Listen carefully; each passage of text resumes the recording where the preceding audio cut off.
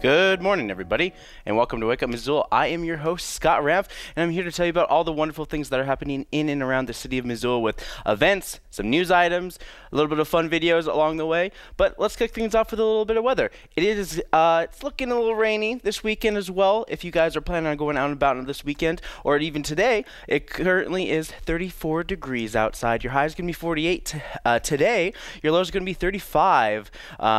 With a 30% chance of rain happening tonight. By Saturday, things are warming up, but unfortunately, you might see some chance showers happening pretty much all day Saturday and Saturday night. Sunday, there's percentages increase into your Sunday night, and then by Monday, 80% chance of showers are happening those days. But you got those spring showers happening with highs into the 50s, so you can expect the weather to kind of stay pretty good with some good precipitation as well. But it's not as bad as some of the weather that the bear over in Glacier National Park has been dealing with. So here's a video from yesterday of a fairly heavy snowstorm. So let's just take a look. So here's basically the bear in the stump.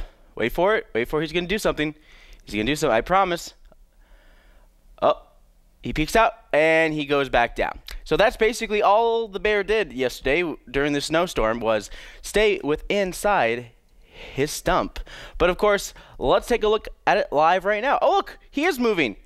Now it's Bear Watch 2018. See, look, he's actually moving. This is live from Glacier National Park. He's just kind of chilling out, looking up, looking around. He might do something today. He might not. And they've had so many different live streams of this bear doing things. I think the bear got out twice during this live coverage since they started covering it on the 8th of this month. Wow. So majestic in that stump of his. Okay, so we'll give you more updates on what the bear is not doing today as well later on in the show as well. So of course, locally here in the Missoula, the University of Montana faculty leaders are bracing for next week's proposed reductions expected to hit tenured colleagues and academic programs. In an article of the Missoulian by Kayla Spalzer, some faculty acknowledged UM must finally make decisive and adequate cuts once and for all. Interim Provost Paul Griris says UM President Seth Bodner aims to cut $5 million from the campus budget, which has a $10 million problem using 3 separate strategies. Of course, the only thing apparent in these budget cuts for the UM is the message of sugarcoating. But many faculty wants transparency, or in my opinion, a phone call that tells them that the department's going to be cut by X amount of money for X amount of reason. So you have so many meetings, but most people at this point are like, how much time do I have, and how much how much money do I have, and how much can I spare to lose? I think that seems to be the big thing. It's nothing new. Budget cuts have been going on over a year, and Seth Bodner is basically kind of inheriting this, and he's just like, oh, okay. So transparency is really important. It's just like, and that's what the university has been doing for the last like 6+ months about this. It's kind of hard not to be transparent when you say, hey, your budgets are going to be cut. All right, in state, the last couple of days, some U.S. House and Senate folks came down to Steely Lake. We have a lot of Republicans clamoring to take on the incumbent tester in this upcoming election, so the primary is heating up. You guys will get to vote for any of those candidates coming up in June, so that's the primary. Gianforte's ticket is also up this year with a little less than a year on service based on the special election last year. Of course, in other news, a plan announced Thursday that would boost basically national park fees in the state of Montana by $5, which is up from the current $30, but far below the figured eternal proposed last fall. Because at one point they wanted to charge $70 to an entranceway to like Glacier or Yellowstone National Park, but they're going to basically go from $30 to $35. The plan announced Thursday said a $5 increase for the parks that charge entrance fees. Parks that previously charged $15 will now charge $20, $25, $25, and so on. The current $30 fee is the highest charged by Park Services and applies to 17 most visited parks. More than 2/3 of national parks will remain free to enter. There's a couple of national parks that are free to enter. It's the ones that have, usually it's the ones that have educational centers and gift shops. Basically, that will increase these fees because if they have like education centers in their national parks, they usually need the money and interest fees to help maintain those kind of facilities, as well as some of the maintenance for some of the trails they built.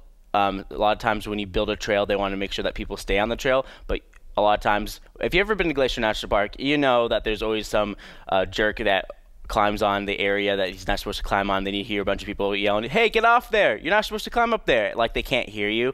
Okay, that's just me ranting. Anyways, in national news, according to NPR, the U.S. has only accepted 11 refugees from Syria this year.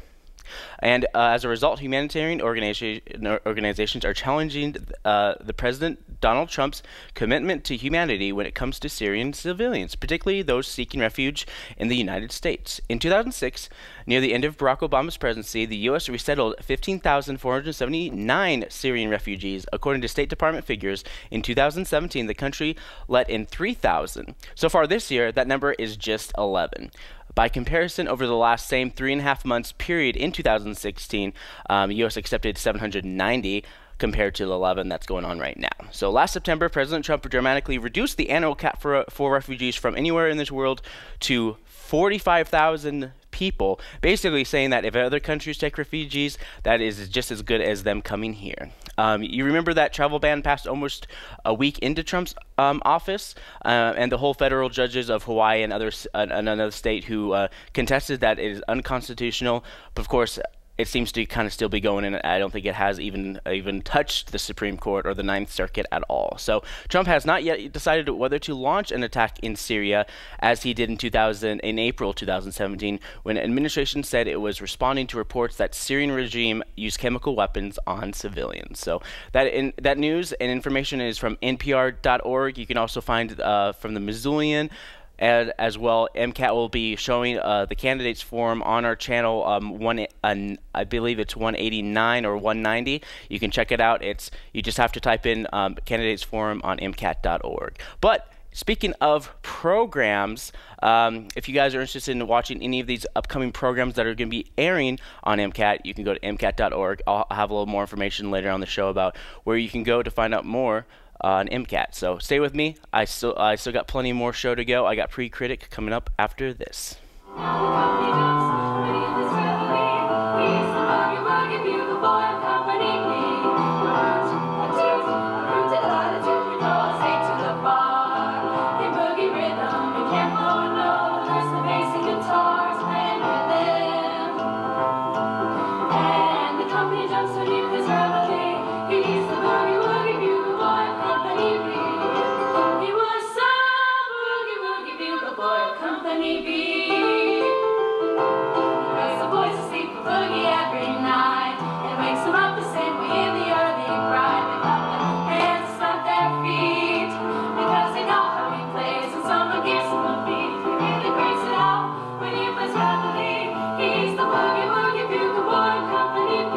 It's really hard to work with somebody who's in detention. You have to, but you got to go through the security, and you have to set up time. So it's a lot easier to defend somebody when they're at liberty. Right? They can help you. They can help you track down witnesses and evidence. Okay, so we know there's no question that it harms poor defendants.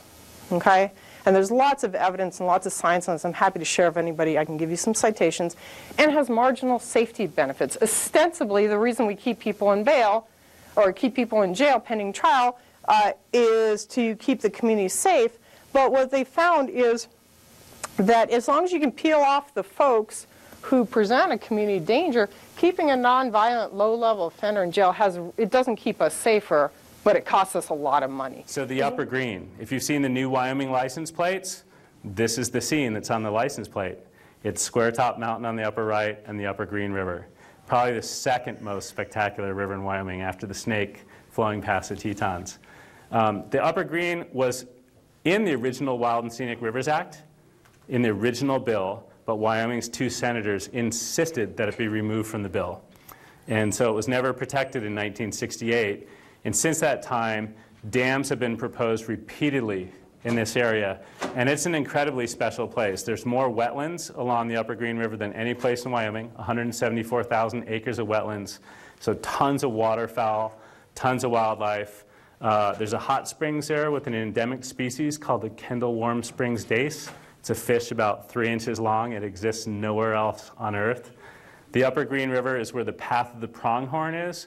So all the pronghorn that migrate from Grand Teton National Park to the Red Desert in southwest Wyoming use this river corridor, as well as the longest mule deer migration in the lower 48 states uses the Upper Green River. So this is an exceptionally important fish and wildlife habitat.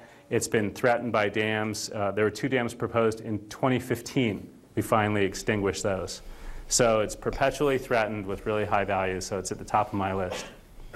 So after the 2010 earthquake, Pat Robertson came on TV and said, you know, don't we think that this all happened to Haiti because they're evil? They've made a pact with the devil. I don't know if any of you here heard that. Anybody here hear that? All right. So because in 1804, when the slaves revolted and got their freedom, many people at the time said, these black people aren't smart enough to do all those things that they say. They must have made this pact with the devil because they do this voodoo practice, and they beheaded a pig under this big tree. And so there's these pictures of this voodoo devil ceremony that is how Haitians got their independence. And so in 300 and some years later, this person is saying that's the only reason why these bad things happen to people is because they're evil and they've made a deal with the devil. Hey guys, welcome back. Now it's time for a little pre-critic. Hey, there's a movie coming out, and I'm going to judge him before I even kind of see him or know anything about him. So this is how it works. Let's start. Okay. Remember Goldie Hawn and Kurt Russell movie where basically a rich lady is on a yacht and her mechanic guy is like, oh, you're being so rude to me. It's like, I don't care. I'm rich. I'm entitled, blah, blah, blah. And Kurt Russell's like, rah, rah, rah, rah, rah. And then she falls overboard, hence the movie, and bumps her head, loses her memory. Kurt Russell finds her and is just like, you rescued me. Who are you? And Kurt Russell's like, I'm going to kidnap this rich lady and force her to be my wife. So that's kind of what happens now. But imagine that gender swap. There's your movie, just like that. Yeah, I mean, it's Anna Faris is going to be in this movie, and she's pretty funny. I like her. Nothing wrong with her. She's great. Truth or Dare is a movie based on the popular game where you say truth or dare. But let's add a little bit of horror element in there. So imagine a movie where, I don't know, from what I saw from the trailers, there's weird smiles. And it's kind of creepy. So the whole idea is that if you don't do a truth and or dare when you're told to, then you die. Like in a very weird fashion. Because I remember I was watching the trailer and some guy was just like on a bar stool, whatever. He's like, do a striptease. I was like, yeah, I'm not going to do a striptease. I dare you to do a striptease. I'm not going to do a striptease. And he fell off and he hit his head and died. But it made it look a lot more violent because, heck, it's a horror movie made with a bunch of good-looking people. And usually with those movies, they start with the least good-looking person and work their way up to the best good-looking person. And it's usually the one who's the more timid one who's just like, oh, I don't know what's going on here. Oh, everybody's dying around me. I just don't get it. And, you know, they're the last ones that die. And they're like, I do get it. Maybe I can solve it. And, the whole idea of the scalpel to the head is there seems to be a trend with horror movies where, like, people are, like, staring at scalpels, and then they just, like, stab themselves with the scalpel. But this movie has a scene, which is, I don't know, it's not really that, like, appropriate, but it's, like, hilarious because it's, like, a guy puts a scalpel, he stabs it in his face, and then he bangs his face against a wall. And I'm just like, the way it looks is so phony looking. It's kind of hard to really kind of, I don't know. This whole movie is just kind of ridiculous, and it has a bunch of good-looking people playing Truth or Dare or Die. They might as well just call this Truth or Die. It would have been a lot better title. Anyways, this next movie is called The Rider. It looks like it's a very independent film. It released in a lot of indie films and whatnot, and it's very Montana-esque. Image not available. But after a near-fatal injury, I'm here to present a movie about a rodeo clown. No, wait.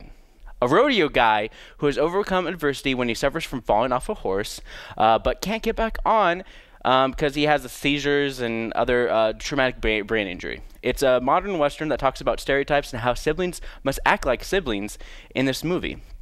I thought it was a documentary because the way the camera is used, it's like filmed at a way that looks almost like a documentary. And the acting's pretty interesting, and it's like the guy is just like really quiet, and everyone's around here. If you want to go kill yourself, go kill yourself. And I don't know, that's kind of how the acting is. It's kind of like very just dry kind of acting. So if you want to go see that, great. I'm sure if there's some kind of Montana element, people in Montana would be like, I don't want to go see that. Far be it from me. All right, that's the end of Pre-Critic. And this movie was made here in Missoula, and it was made by a couple cute little kids.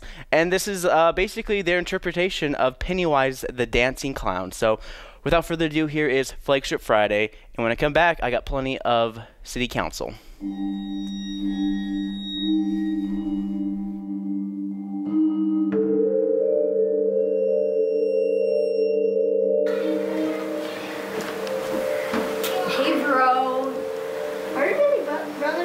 Yep.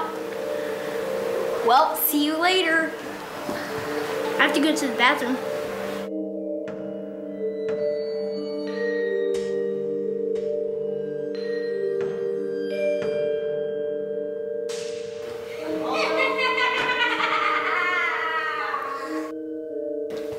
Hi, Georgie. Whoa, you scared me. Who are you? Coming to the girls' bathroom. It's fun in there. I'm a boy. That's a girl's bathroom. You're not afraid, aren't you?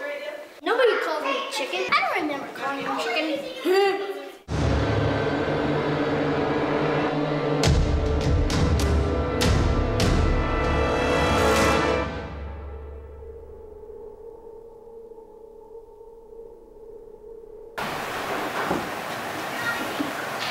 Girls are still dead. Yeah.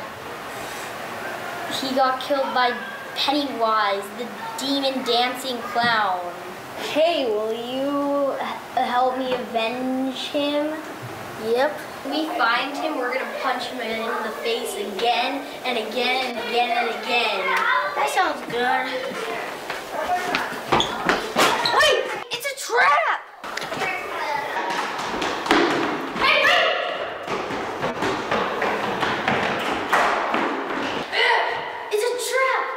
Well, it's Pennywise the Dancing Clown. Well, we need to know for sure. No. See? Georgie! You float too! You float too!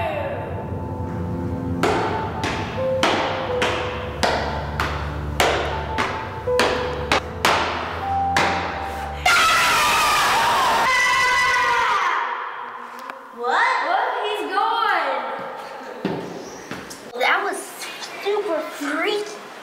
I know that wasn't my brother. I know what he's like. I know. I've met him, and I remember talking with him for a while. He was never like that. I know, because I remember the first time I started talking to him. I thought I heard something. What was that?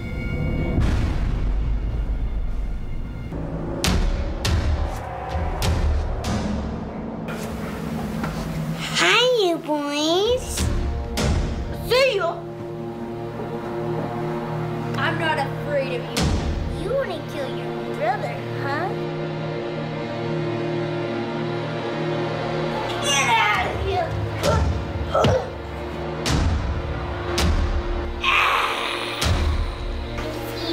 Feet on your feet. We're not afraid of you anymore. Uh-oh.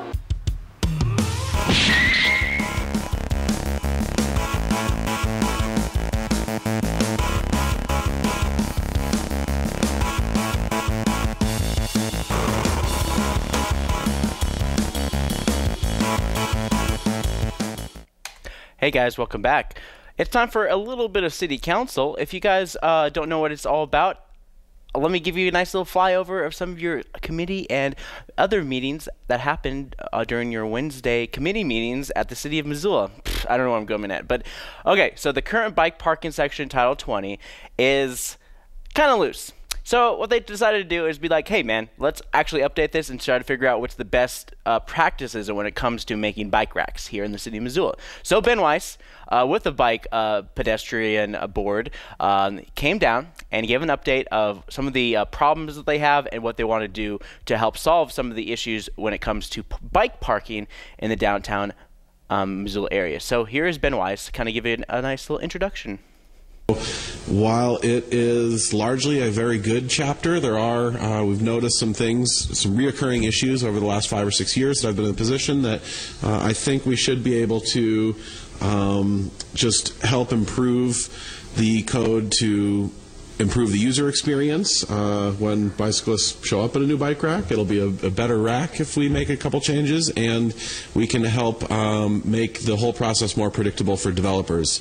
Currently, while it's good that we allow some flexibility, there's an element of uncertainty about numbers and about styles that I think we can clarify a little bit more. So just going to go over why bike parking chapter needs updating, what the scope of the project, what we're thinking it looks like so far. All right, so that was Ben Weiss with a nice little introduction. I just kind of give a little flyover of some of the things that need to be done. As an informational only item, Ben talk about the level of frequency to the level of congestion that occurs in popular bicycle rack spots and racks that don't look as good, as such as a wave rack. So the idea of a wave rack is that it's basically two pillars side by side, and then it doesn't touch the ground and it waves kind of like this. So it's kind of like it adds an interesting level of parking, and Ben Weiss is the biggest critic of this one in particular. So ideally, with most businesses in development that have a business, they want to have 10% parking for bikes compared to how many parking spots they have, which honestly isn't that much when you talk about the downtown area. So a lot of times the city of Missoula has like a right of way, but they don't even have. It's kind of like, it's like, hey, can we propose having a bike rack on this section? It's like, okay, cool, but at this point, it's just like there's no like solid ruling or solid saying about what the city can do when it comes to making bikes. So of course, Ben requests that the city thinks about having bike standards for the city of Missoula, and this is what he has to say. So some of the approaches that I'm going to look at in this rewrite are performing a comparative analysis, looking at best practices from other U.S. cities, and I'm going to lean heavily on the Association of Pedestrian and Bike Professionals. In 2015, they put out a very comprehensive bike parking best practices guide. And so I don't need to recreate the wheel a lot. There's also going to be some public process. I'm going to be in touch with the Organization of Realtors and the Building Industry Association, among others, to find out what they want to see and what their goals are as developers, and make sure that we're aligned with them. All right, so basically the whole idea is that they want to create a policy along with updating the Title 20 policy on biking without overreaching their authority when it comes to making bike racks. So if you want to start a business here and be like, hey, you have to make a bike rack, a lot of times, a lot of the questions that were floating around there back and forth is like, maybe like Missoula Bone and Joint, it was one of the examples. It's like a lot of times when people are going there for doing some stretches and doing all that stuff, they don't have the option to ride a bike, because a lot of times they don't need to ride a bike because they're in recovery and they're doing some physical therapy, and biking isn't one of those things that is available to most of them. So that was kind of like one of the things they talked about. So they want to like create a bike rack where they don't need it. So a lot of this is an assessment determining which areas need bike racks and which areas don't. And depending upon the seasonal time period, let's say you go to Caris Park, and like one of the biggest thing in Caris Park is there's not actually that much bicycle parking. They got a lot of nice little silver like bike racks, which can probably share comfortably 2 bikes on there. Of course, if you've seen a couple of the bike racks in the Caris Park, especially during out to lunch and Thursday dinner in the park downtown tonight, you can see how sometimes they can get pretty congested with a lot of bikes there. especially if there's a big event happening as well, of course. This meeting follows Ben trying to talk himself into standards in different types of areas that could take a couple of months before we have an action item for discussion. Of course, Myrta Becerra reflects on an instance where there is more bike parking than motor vehicle. I think it's much needed, and I echo what John just said. I was wondering, I remember when the Homeward Gold Dust project was built in the north side, they were able to have less parking because they were providing more bicycle parking. I wonder if that's in our current standards, or is there a possibility for that to be an incentive for developers to just, perhaps be allowed to not follow the requirement right now if they provide a considerable amount and facilities for bicycle use? So that is in our current standards. You're allowed to remove 1 space for every 8 additional long-range bike parking spaces you provide. And you're allowed to use that to remove up to a quarter of your car parking spaces.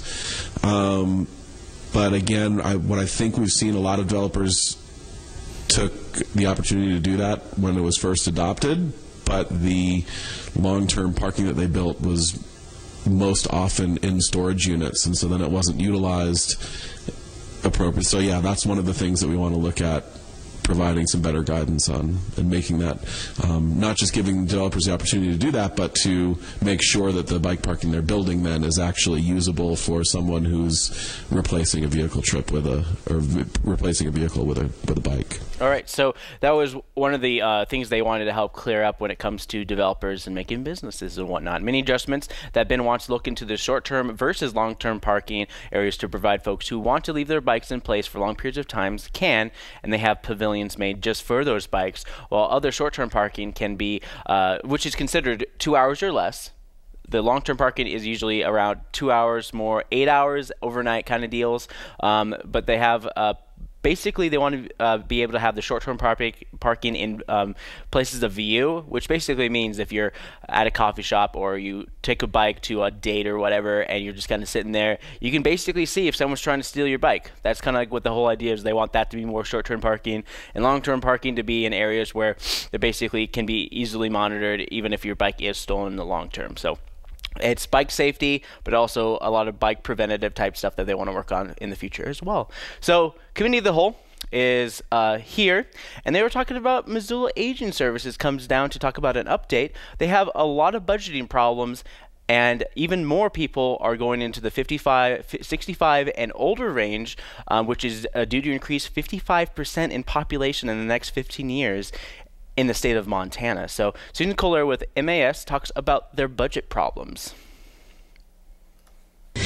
We view it as a partnership. Certainly we ask the older adults to pay what they can afford to pay. We're not an organization that just serves poor people.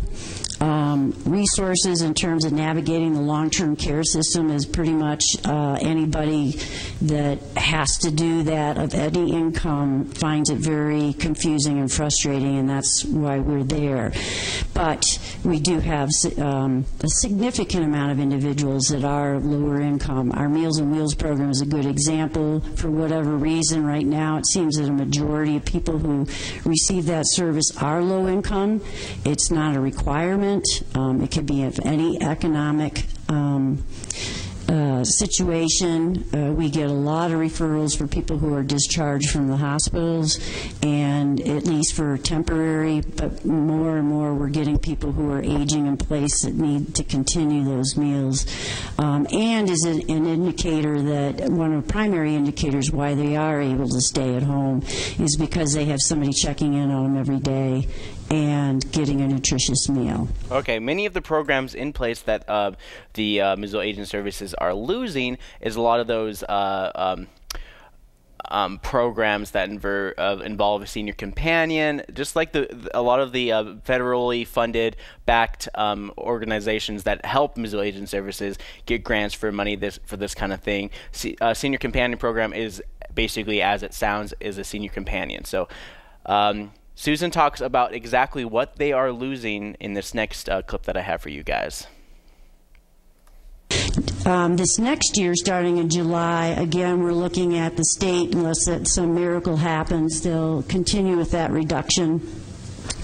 We no longer are getting United Way funding. United Way's changed their initiatives, and we don't fit in that anymore, so we'll be losing that money. Senior Corps, that primarily is a senior companion program. They got paid with Medicaid dollars because they served as companions for Medicaid waiver clients, which are low-income seniors who are at risk of entering a nursing home, and the state provides the match money to create what they call slots, and then they have a budget similar to veterans to figure out how to provide those supportive services so they can stay in their own home. And one of those services was having a senior companion come in to be their companion, and they paid us through the Medicaid dollars to do that. Because of the cuts to Medicaid at the state level, they eliminated that service to the older adults, so that'll be a loss of $10,000 for us. So the total, as far as we know, is roughly $41,000, but as you all are aware, the federal situation is scary, to say the least, where you have a tax reform that's increased our debt, and our programs federally are considered discretionary. That puts us at risk. All right, so as you can clearly see, $41,300 in a total reduction for Missoula Aging Services. So that's a lot of programs that a lot of these things help fund, with helping adults 65 years or older to help them stay inside their homes. So that's just something to kind of think about as we go on to our next topic, the budget. So the city of Missoula had a budget review the last 2 weeks. Last week they talked about the city and fire department. This week they're going to be talking about Parks and Recs, Public Works, and the general fund. We're all talked about during the budget review committee meeting. Of course, we'll start with Donna Glockler out of Parks and Recreation. She's the general manager, and she talks about the general fund operating budget, and as of January 1st was the biggest change in the intergovernmental agreement between the city and county-owned portions of Fort Missoula Regional Parks, which all involve, you guessed it, maintenance of the park. Donna Glockler expresses some concern over the vendors and concessions in the future parks in terms of having them. I think some of our budget projections on the original grill van were overly optimistic, I'll put it that way. I think that the intent was that maybe that grill van would go places like Cares Park out to lunch and Thursday nights, and we felt that that was unrealistic from a balancing competition versus service and the purpose. Yep. And so we're trying to realign our numbers, and that should have been changed a year or two ago to be more realistic about what those revenues could be. Okay. That said, we're still generating sufficient revenue, meeting our goals from an entrepreneurial standpoint with Fireline Grill, the Crazy Creek, and then we hope to add on, the home plate doing that same thing. But yeah, that's a dream for us, but I think it'll take us a while to get there. Okay. Yep, so basically the current projections right now aren't looking as well as they would hope, but a lot of times their projections in the future are looking pretty good as well. So Donna Glockler talks about budget issues in terms of trends and what they're doing to help solve these problems. But among the leaders in the state, among our peer communities, in lowest number of FTEs per acre and lowest budget per acre, not at the very bottom. We're somewhere in the middle to lower, and I think a lot of that is our success is getting as efficient as we possibly can with as skilled a staff as we can, and using things like GPS to determine greatest efficiency of routes, reducing windshield time. On the other side of it, we're not keeping up with maintenance. We have about, this is really gross numbers at this point, but I suspect in unfunded new facilities that were brought on in the last 2 years and new facilities that will come on in the next year to 18 months, there's close to $250,000 of routine annual maintenance that we have not yet funded. and there's probably about $5 million in deferred maintenance in parks that look like picnic shelters, restrooms, irrigation systems. All right, so that's kind of like it in a nutshell of how much money has to be raised and how much money they need to defer to basically pay for a lot of this stuff. Yep. It's all about they're going to be kind of like in the red for a little while, but they said that if everything goes better, the budget won't be as big. So Donna Gawker is confident that it'll turn around pretty quickly as soon as Fort Missoula Regional Park is fully operational. All right, moving on.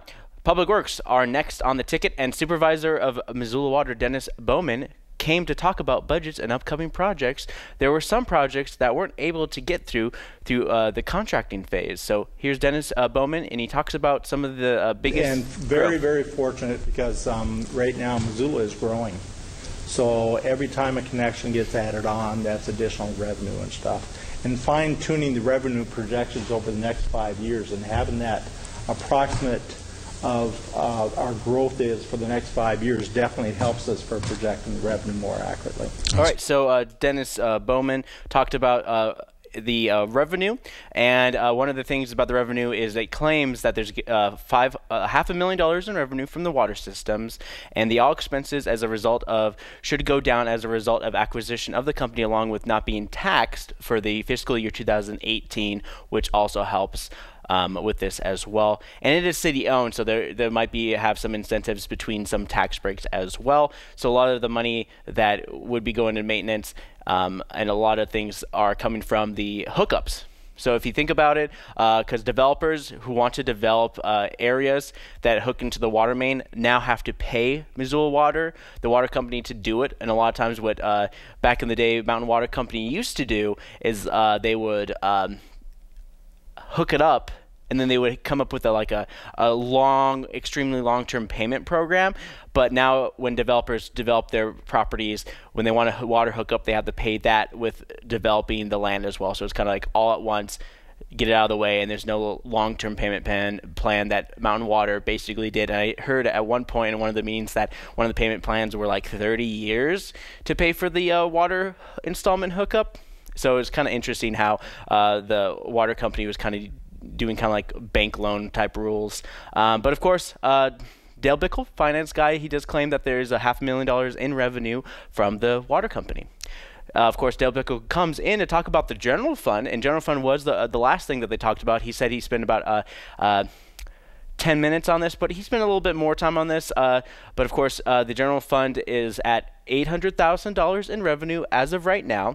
But of course, overall, it's $977,000 net income thus far, and adjustments that will increase to about $1.7 million in about a year. Of course, a couple months ago, there was a budget issue that happened in the city where a lot of times so the issue was very simple, and they explained it very simple, is that they had two different accounts. One account is for getting loans that pay for like new trucks and new vehicles for public works and that kind of deal.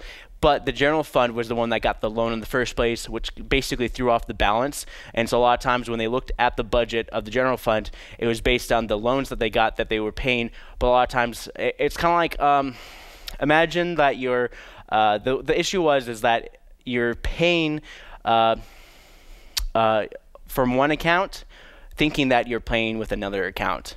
So let's imagine you have two accounts at two different banks at a credit union versus your whatever bank that you have here, and you take your money and you're just like, okay, so the money I have here is to spend on food and groceries. Okay, now I spent the money on food and groceries. Oh no, this is going to throw off my whole system because the other money that I have is supposed to be for my mortgage. So a lot of times it's just the different accounts, and it throws off the whole kind of balance. So a lot of times that's what they kind of did, and they say the city of Missoula says that they're pretty good at this point. Brian Vallersburg does have this last quote that I have from the budget committee that talks about this.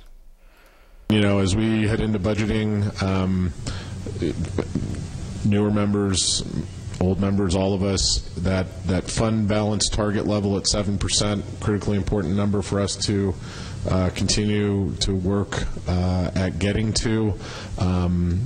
I am very appreciative of the administration's work when we had that discussion in December at coming back and demonstrating to us that you've hit, for all intents and purposes, where we hope to be, to recover from that, in a position to continue to work on it, and including road district and park district and such. So I think it sets us up well to get into that. Any other last questions? All right, so that was Brian von Locksberg. This is something that they'll be discussing further and foremost with the Budget Committee, and you can watch the whole meeting to find out more information by logging on to ci.missoula.mt.us. It is a wonderful website to find out everything about Missoula in terms of your government. How do you find a permit to build? How do you find a permit to install water mains, sewers, all that kind of stuff, to learn about permitting. And also, if you want to do a march, because, hey, Missoula likes them marches. If you want to do a march, you go to that website to find out how to get a permit to have a march here in the downtown Missoula area, which is another march is happening tomorrow.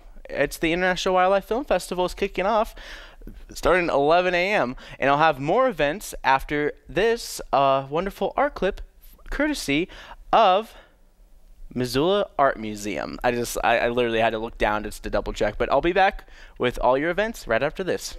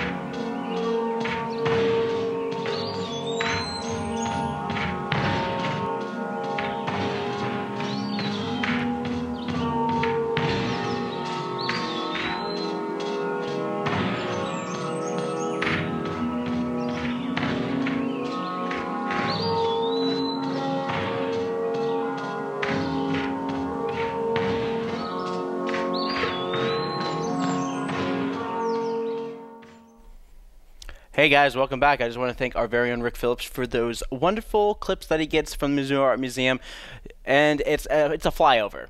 Don't assume that is your experience at the Missoula Art Museum. You're more than welcome to go to the Missoula Art Museum anytime. Free admission, free expression, and of course, a lot of times the money that goes to the Missoula Art Museum is through membership, so you guys can sign up to be a member by going to MissoulaArtMuseum.org, and it helps support a lot of their classes that they provide for the community to learn art as a hands-on experience, not just a place to go to look at art. You can also experience art as well. Let's talk about some events. Starting this morning, you got the basic gymnastics for a bunch of the little pre-K kids. Mismo Gymnastics, Roots Acro Sports Center, and Missoula Indoor Sports Arena are the place to go for safe indoor fun for a lot of your kids. Well, the weather's going to get a little bit nicer, but it may or may not for the next week or so. So it's a good way to kind of stay inside and kind of maybe get their sports legs going before they head outside for some outdoor fun. As soon as spring gets a little warmer and summer starts rearing its old hot head. Tiny Tales and Storytime is happening indoors at the Missoula Public Library starting at 10:30 a.m. and this is from birth to 5 years of age, usually just before school for kids who are picking up books and are learning to read, because kids learn 9 new words a day according to the Missoula Public Library synopsis of Tiny Tales. Into the excuse me, I'm awful. Intro to whole plant-based foods. Missoula Food Bank is hosting a intro to whole plant-based foods with instructor Nada Smith.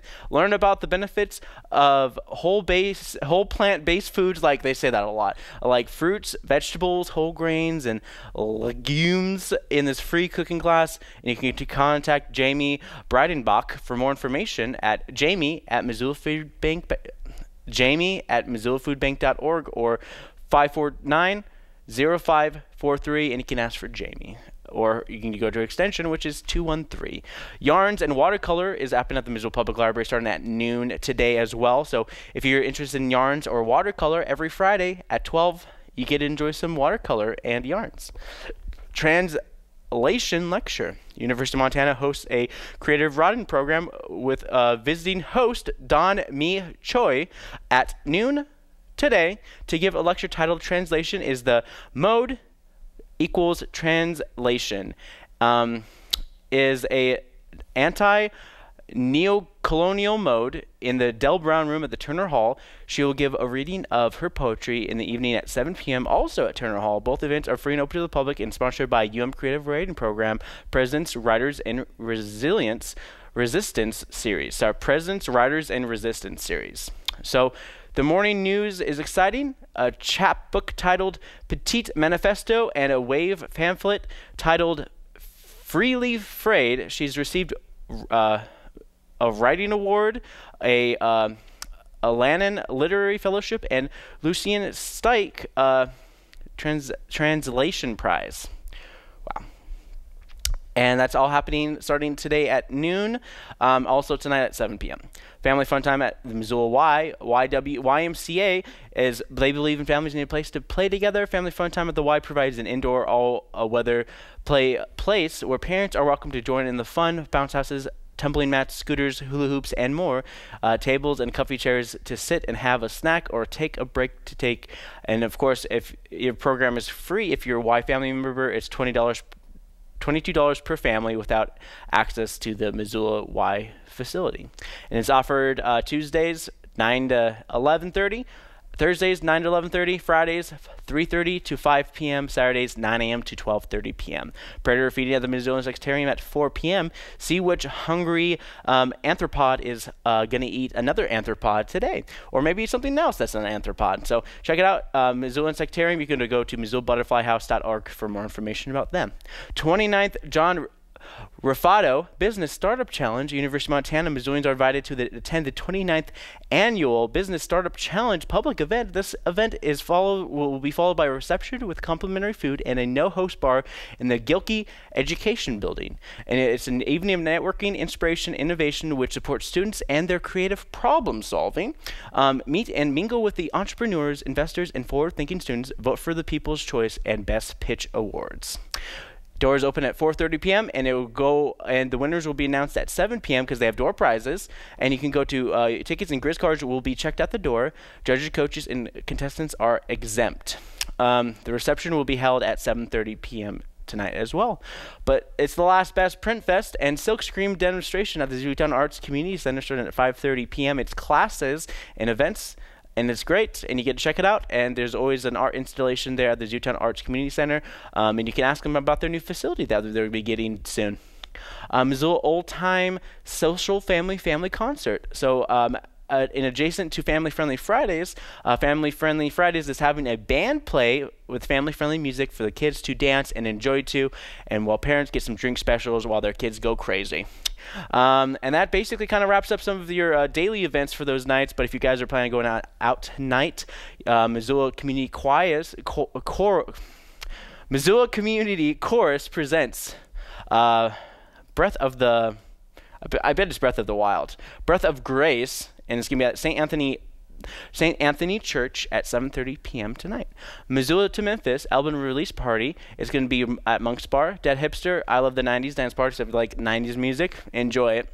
At the Badlander tonight, Violent Little Fish is going to be some rock and funk music at VFW. Jones Zen Band is going to be at Union Club. Insufficient Funds is going to be at Sunrise Saloon. And the Mad Hat is going to be at Top Hat Lounge. It's going to be electronic DJ music. They usually don't have that too often at the Top Hat. They usually have live bands, but they're going to have DJ music happening tonight at the Top Hat. But I'm going to come back in a bit I'm going to show you another art clip, and this is another one from the Missoula Art Museum happening until April 27th. So at the end of this month, it'll be the end of this art installation, but you still have plenty of opportunities to go to the Missoula Art Museum. It's just downtown. You can't miss it. And then when I come back, I'll talk about you some Saturday events right after this.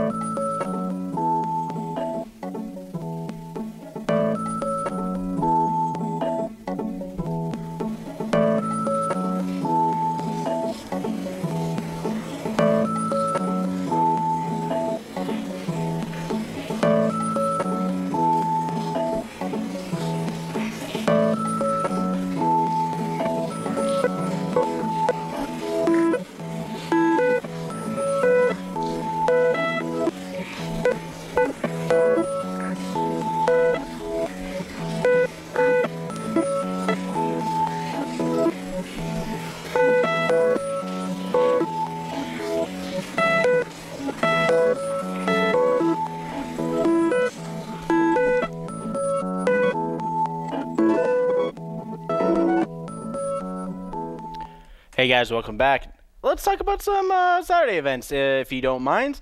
Zombies in Zootown Horde Day. So, Learn Inc. is doing a zombie day. Bucket list opportunity right here. Don't miss your chance to be in a zombie movie. The Aspire Project AMP is hosting Horde Day Saturday, 9 a.m. to 5 p.m. at Learn Inc., which is 1345 Dakota Street, Missoula. They're filming final scenes for a Zombies in Zootown movie and need a horde of zombies for these shoots. The more extras, the better. AMP parents and students will be available to help with makeup, filming, sound, and costuming. $100 for full makeup and $50 for something smaller. And the more makeup you have, the better part you'll have in there as well. And a lot of the money does go towards Learn Inc. for a lot of their educational programs. Think of it as a educational co-op by a lot of parents who come together and put their money in there. It's like Endeavor, Learn Inc. It's all cool. It's great. Engineer That Girl. University of Montana hosts Girl Scouts of Montana, Wyoming. Engineer That Girl. It's the I don't know why it says V, or is it 5, Roman numeral, is the expo of all things science, technology, engineering, and mathematics. STEM, they'll have challenges, activities for each age groups. There'll be informational booths with girls can learn about the newest and coolest developments in the fields of STEM. Girls grades K through 5 will conduct experience designs and engineering and tinkering with robots. Those that are welcome are K through 5th grade girls.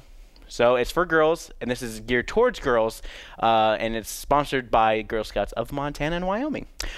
It's going to be at the UM Payne Native American Center at the university campus. So you go to the Oval, you turn, you basically look at Main Hall, and you look back towards this area, and that's the UM Payne Native American Center, and this happens from 9:30 to 12, and it's $5 at the door, which is pretty good. International Wildlife Film Festival, Wild Walk, and Wild Fest. Hey guys, if you like documentaries about those cute, ferocious, amazing animals, it's kicking off in downtown Missoula at 11:30 a.m., which will be walking all the way to the Roxy Theater, which will have a bunch of showings Saturday night as well. Okay, let me actually read my notes. Dance, crawl, sing, and slither through the downtown Missoula as the wildlife parade roars down Higgins Street, ending at Caris Park for a Wild Fest. And yeah, it's going to be wonderful. So Wild Fest will kick off International Wildlife Film Festival week. So all week long, you get to see a bunch of international wildlife films. Saturday drop-ins are from 1 to 5 p.m. If you're interested in stop animation and your kid is an aspiring artist, kids age 9 to 14 years of age can come on down to MCAT 500 North Higgins Suite 105. Again, that's 500 North Higgins Suite 105 to enjoy some stop animation. It's stop animation. We do some live action stuff. We don't like to limit anything. It's basically based on how creative the kid is, and we try to push them to be the very best that no one ever was. Don't think about it too much. 2018 Montana Grizzlies spring football camp is happening at the University of Montana. It's spring. 1 p.m. at the Washington Grizzlies Stadium. Bobby Helk will be hosting a kind of scrimmage game for the University of Montana Grizzly football team, and it's welcome for the whole family, and it's $5 each. So this is a spring kind of sports thing. It's $5 each, and the proceeds benefiting scholarships for student athletes. The International Wildlife Film Festival kicks off their first block starting at 6:45 p.m. at the Roxy. They have a lot more happening out there. You can go check out theroxy.org for more information. Amazonia, Damned. 14 minutes, directed by Aja Bogel of United Kingdoms. Amazonia, Damned, tells the story of a people's struggle to protect the heart of the Amazon against one of the largest mega dam projects on Earth. The film shows how the brave warriors of this modern day fight an impossible war of hope and join its voice to the growing chorus proclaiming the need to preserve our planet's remaining rainforests. So that's happening at the Roxy, and you can watch that. Of course, Every Man is playing at the University of Montana. You guys can check that out. It's a play hosted by the UM Department of Theater and Dance, and it's going to be at the Masker Theater. The origins of this dazedly humorous and poignant contemporary adaptation harken back to the 15th century morality play. Every man realizes that when life comes too close, you are left with only your good deed, however many or few they may be. And the show runs from the 14th until the 15th, and they have matinees Saturday and Sunday at 2 p.m. Tonight and tomorrow night is the last showings at 7:30 p.m. So you have tonight and tomorrow night. Then, of course, you have tomorrow afternoon and Sunday afternoon to check it out as well. So let's talk about other events that are happening that night as well. You got the Missoula Old Time Social Community Square Dance at the Governor's Ballroom at the Florence Building, starting at 7 p.m. Starry Night Over the M, Painting with a Twist, is hosting a class. Let's skip on over to some of your later night events for going out. Absolutely with Chris Moon, more DJ music. Karaoke at VFW. Shiver is going to be some miscellaneous music at the Union Club, so it's going to be some dance music and whatnot. Insufficient Funds Band is going to be at the Sunrise Saloon, and it's going to be at country music. Far Out West is going to be some funk music at the Top Hat Lounge. A lot of times, Sunrise Saloon and Top Hat Lounge are kind of like, they have a lot of bands that kind of sound like they could be country, but Top Hat usually has the jam funk bands, while Sunrise Saloon is just straightforward country. And they got a market for it. Okay, so that's basically all you guys need to know about some things that are happening in and around the city of Missoula for your weekend as well. And if you guys are interested in finding out more about my show, you can log on to wakeupmissoula.wixsite.com/wakeupmissoula. See the little Lego guy? That was from my last show. I just wanted to thank my two guests for coming on here as well. And as you can see from my shirt, I got a nice, wonderful shirt from Empower Montana, which will be hosting an event Saturday night from 6 to 8 p.m. Diversity Day is happening at the Missoula Art Museum. So, hey, I showed you a bunch of art clips. You guys can enjoy a bunch of art from the Missoula Art Museum. It's wonderful. It's great. And if you want more information about MCAT, we ask you to check out our focus group, which is happening. Oh, it's not a focus group. It's a survey. You can win up to $250. So if you take the survey, you're entered to win $250 of a gift card for, it's mostly just like downtown shopping. It'll be great. Check it out. So MCAT.org, take the survey here, or you can click on the link where the cat, please take the survey right meow. All right, so I want to thank you guys for joining me. And for Wake Up Missoula, I'm Scott Ramp. I have completely run out of time, and I filled up the full hour. So thanks for joining me, and I hope you guys have a wonderful, wonderful weekend.